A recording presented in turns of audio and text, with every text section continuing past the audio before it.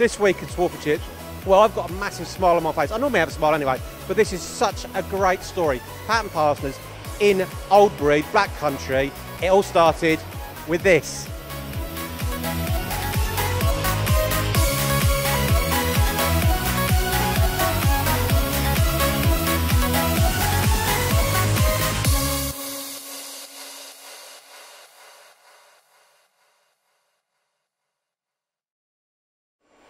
As I said, we're at Patent Fasteners in the Black Country. We've been here a few times, and every time I'll get a massive smile on my face because it's such a great story. James, thank you for having us along. We're here to review a Citizen Miyano machine, but I want the story. When did it start? 1981. Right, so look, you weren't here then, obviously. No. How long have you been here? 4 years. Okay, so it started with, as we said, this part here, and what's this here? So this is a drilling station that is used to drill holes across the flats of screws. And so this essentially is how the company started. Yes. And the main man, John, who allegedly has retired, but we'll come to that later, he, like any good engineer, he basically built this machine, was running this machine to make these components here, and we can't get too close because trade secret, is that right? Yeah, so the machine itself simultaneously drills and deburrs the part in one operation. So it's a bespoke machine which was built by John, and at one stage he was doing 50,000 parts a month with this machine. 50,000 parts? Wow, one at a time. That's a lot of yeah, I don't even do the maths on that. Right, okay, so it all started with this. It's obviously grown. We'll come next stage of the process. But how many of these have you made to date? We think the figure is around 4 million parts. 4 million parts, wow. So that's since 1980. So original part, like any good engineer, he sort of put this all together himself. Secret operation, which we can't showcase. But next stage of the evolution of the company, let's go and have a look. James mentioned about simultaneous machining. It's not the full 5-axis simultaneous machining, obviously not, but it is just a great evolution. And the machine we've just panned out from, an Emimec, you don't see many of these, the old plug board machines, and it's got a bar feed on it there. I'm saying 3 metre? Yeah, it's take a 3 metre bar, yeah. Still in regular use? Yeah, we use it regularly, particularly for more simple parts. It works very well. Okay, and it dates 90, what's it date back to? 1977. 1977. So I want to cover that off because these, as I said, are still in regular use, and engineers out there will be seeing these and it will be bringing a smile to their face, I think.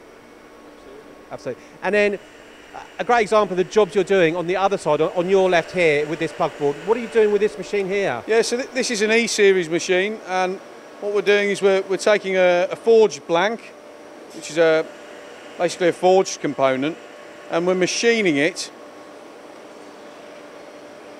into that state there. What operations are you actually doing on it? So you've got 3 tools. The front tool puts a groove in under the head. The back tool sizes the diameter and puts a chamfer on the top, and then we've got a top tool that puts a chamfer on as well. So it's multiple operations all at once, manually loaded, but really old technology, it still works. Exactly, why fix it if it's not broken? Absolutely, and still keeping you efficient. Actually, what we haven't done is cover off Patent Fasteners. What do you actually do? We make non-standard fasteners in medium to high volume, and generally we do a lot of complex stuff that other people would like to avoid. Right, that's fair enough. And is that for UK market or around the world? Both actually, so a lot of UK customers, but we export to the US, we've got customers in the Middle East, so we really are international.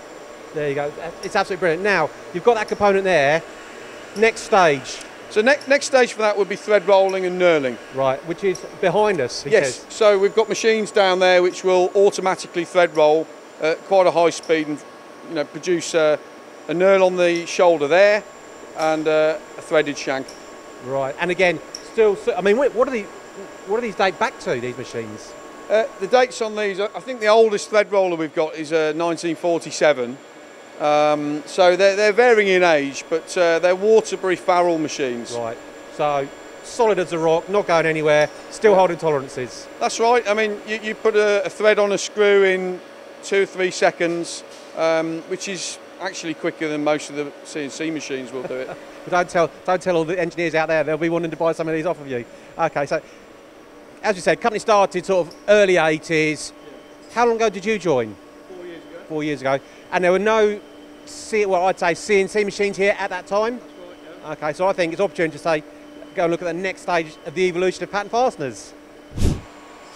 What we've got behind us and around us is a great timeline of the next stage of the company's evolution since you joined, but we haven't actually got any of your background, James, because is CNC your skill set? Well, was it your skill set? Not really. Most of my skills were in automation to begin with, and then later in the aerospace industry. But I decided to venture into CNC machining, and here I am. Okay, so first sort of toe in the water as such was the machine down there. What is it, and why did you make that decision? So it's a Citizen L20. At the time of buying a CNC machine, we had work that could be done by a CNC machine, but we were doing it on the older kit. We knew somebody who knew how to run CNCs, asked for some advice, did a bit of research, and we ended up buying a Citizen machine. There you go. And just to reiterate, you've never run a slider yourself. No, 4 years ago I'd never done it, no. Absolutely brilliant. So, that people can change and move and adapt, absolutely. Oh yeah, okay. Absolutely. So first one was an L20 second-hand. How many second-hand machines have you since bought? 4. So 4 in total, and obviously very happy with them. Yeah, they still run. They all run now, and yeah, they're great. Brilliant. So I think great timeline. We'll go to the next sort of stage in the evolution of the company after you, obviously, because of guidelines. This is sort of the next stage. I'll come around here. So you've got your Citizen machines, you've got your, new machines, an L20, about how long ago was that? A couple of years ago now, yeah. And then this machine... And that one we've had over a year, I would say. Right, okay, so L32, L20, bars getting bigger, why is that? Well, we started with a 20, we've sort of gone 20, 32, 20, 32, 20 and 32. And really, it's suited us quite well in terms of the variation of work we've got in size. Okay, and you've gone, this is about pattern passers, definitely, but also Citizen machine. You've got the LFV technology. How has that helped you guys? Certainly with some of the harder materials, and particularly with plastics, where you're likely to get big nests of swarf, very, very good for that. You can take a plastic job, and it will chip very easily with the LFV. Very good. Now, just as we were talking about that, I heard a component drop out of here. I'm assuming you're not using the LFV because I'm taking a big gamble here. Brass component, but is this a good example of what you manufacture? Yeah, this is a non-standard part. Quite a tricky one because it's tapered. It is brass, so we can machine it fairly easily. No LFV really required.